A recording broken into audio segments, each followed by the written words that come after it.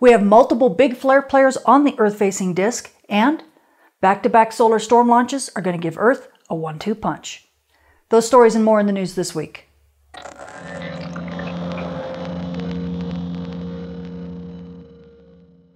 This space weather forecast is sponsored in part by Millersville University. Come get certified in broadcast space weather. Visit millersville.edu/SWEN. Our sun really turns up the volume this week. As we take a look at our Earth-facing disk, you can see no less than 8 active regions in Earth view. 2 of these, which are big flare players, are now rotating off of the sun's west limb, but we still have regions 30, 56, 57, 58, and 59 that are all big flare players. They have been giving us some big radio blackouts, and we've been dealing with that over the last couple days, and we do still have a risk for X-class flares, but thus far, only M-class. It's not been too bad. But meanwhile, this is not the biggest story. If we take a look back on the 15th, you can see this big snake-like filament that's rotating in through the Earth strike zone, and wham, right there, it launches off. You can see it almost flipping upside down. It's almost kind of cartwheeling off the sun. That actually launches an Earth-directed solar storm. When we take a look at the coronagraphs, you can see this big partial halo. That shows us that this storm is Earth-directed, and we'll talk more about the models in a minute. Meanwhile, back on the sun, that isn't the only thing. You can see a little bit more of it begin to lift off back on the 16th, but then as we look about midway through the 16th along the west limb of the sun, we've got 2 eruptions nearly simultaneously, and that once again launches yet another Earth-directed solar storm. In coronagraphs, once again, another second partial halo. This solar storm is also Earth-directed, so both of these storms are now on their way to Earth, and it looks like we're going to get a 1-2 punch. Switching to our M-flare threat meter, as we take a look at the activity over this past week, we can see that the X-ray flux is sitting in and around the seafloor, and that means by proxy the solar flux is also pretty high. We're sitting well into triple digits. We're actually beginning to inch up to nearly 200 as we get closer and closer to a solar maximum in this cycle. And this means that we've got great radio propagation on Earth's dayside, but as you can see by all of the flare activity, it's going to be noisy on those radio bands.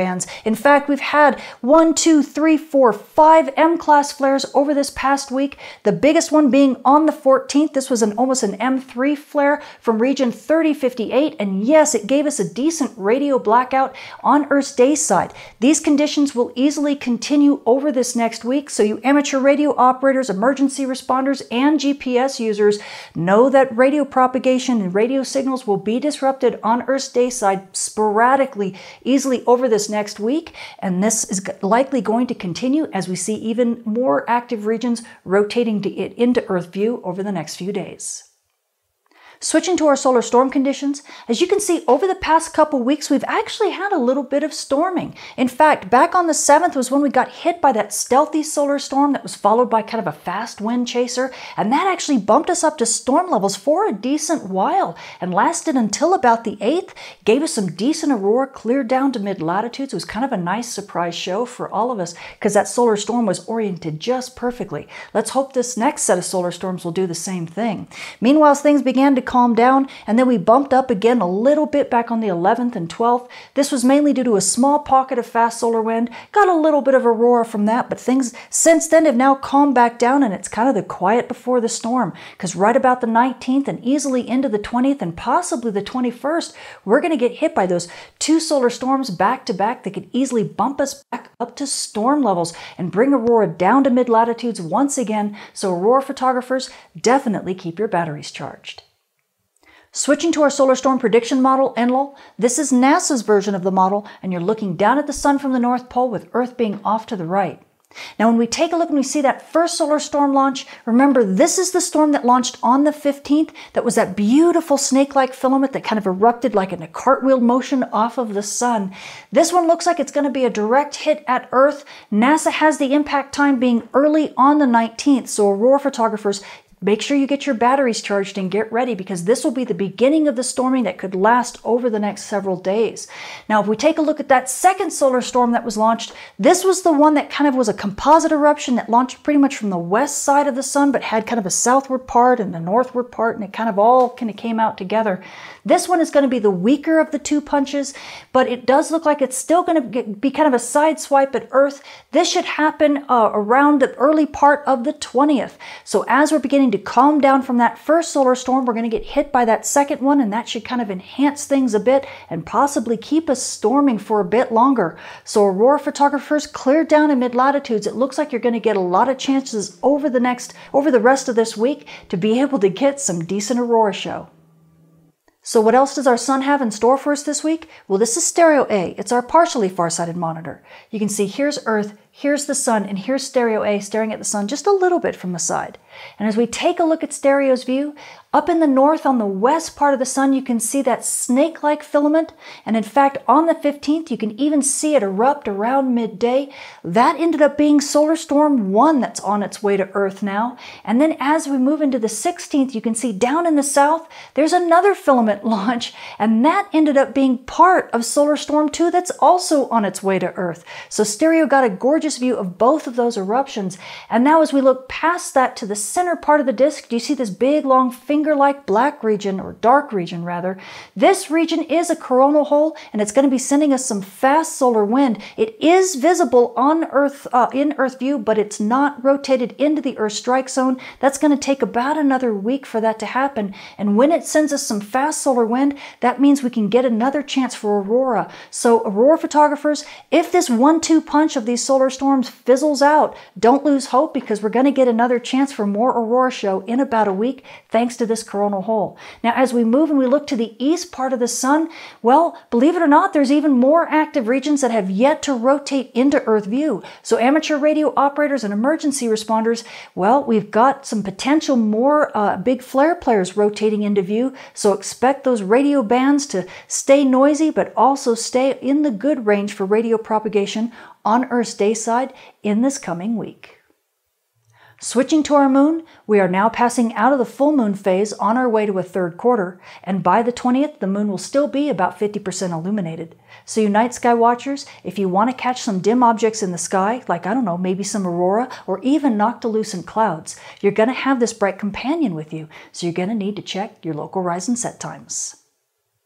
Switching to our solar storm conditions and aurora possibilities over the coming week, we are anticipating the back-to-back solar storms that are on their way to Earth are going to give us a 1-2 punch starting around the 19th. Now, NOAA has not released all of their predictions for the solar storm period, but at high latitudes, I'm expecting that we're going to see major storm conditions. In fact, up to about a 60% chance of a major storm on the 19th.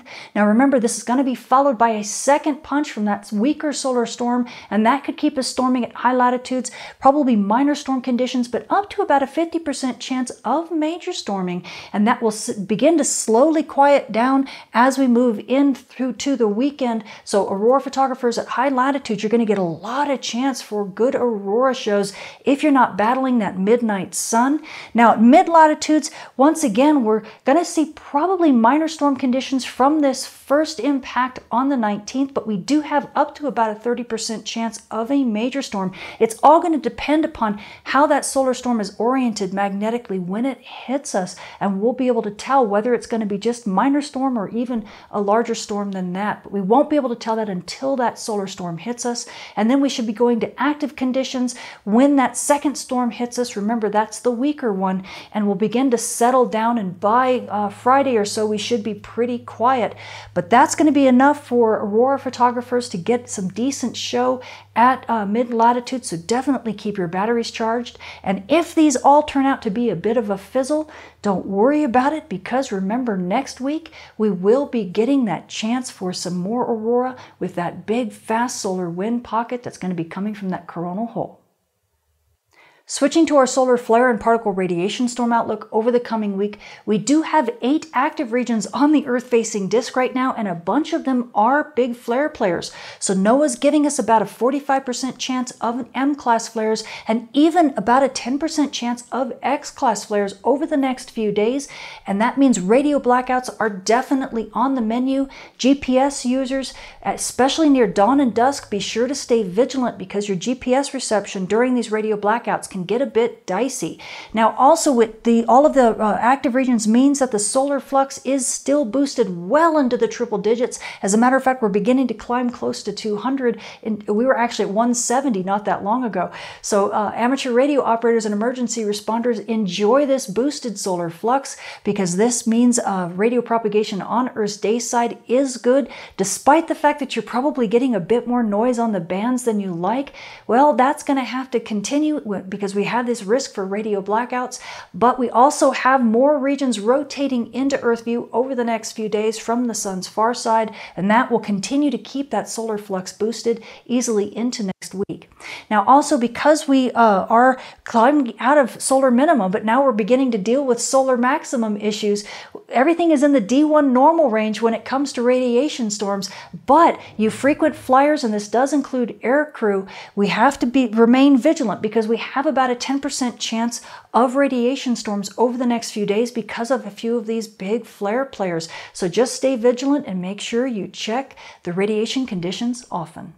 So the space weather this week has gotten very exciting. We have back-to-back solar storms that are on their way to Earth, and they could give us kind of a 1-2 punch and give us some gorgeous aurora that could last for multiple days, as long as that orientation of the magnetic field in those storms is the right way. It could be a beautiful show for aurora photographers, so be sure to keep your batteries charged. But don't worry, folks, these storms really are not that large. They're more like rainstorms than hurricanes, so you don't have to worry. We're not going to have a problem mitigating through them. Don't believe all the hype that you see on YouTube. Now, amateur radio operators and emergency responders, well, you know, things for you are kind of good and bad. It's a mixed bag. We enjoy having a lot of the bright regions on the Earth-facing disk because that boosts that solar flux and keeps it in the triple digits, which means amateur radio operators, you have wonderful radio propagation on Earth's day side. However, it also brings those radio blackouts that we don't like so much, and it brings a lot of the noise on the radio band. So you're just going to have to deal with that for a bit. Plus, once we have that solar storm or set of solar storms hitting Earth, well, that's going to cause some issues for you on Earth's night side. So you're going to just have to kind of deal with it both on Earth's day side and night side. You're going to have to switch to lower frequencies on Earth's night side once the solar storm hits, and switch to higher frequencies on Earth's day side when you get those radio blackouts, because the higher frequencies actually recover faster. And now you GPS users, well, you're going to have to kind of grin and bear it through this week. We've got the flux in the triple digits, which you don't necessarily like when the solar flux is that high. It kind of affects your GPS reception down at low latitudes. Plus, we also have those radio blackouts that causes issues near dawn and dusk. And oh my goodness, as soon as those solar storms hit, well, Earth's night side anywhere near Aurora is not going to be all that great for you either. So you're just going to have to wait until things kind of calm down. And until then, be sure to stay vigilant with the GPS reception because it could be a bit dicey even at low latitudes. And if you happen to be a drone flyer, be sure to calibrate your magnetometers often. I'm Tamitha Skov, the Space Weather Woman. Thank you for watching.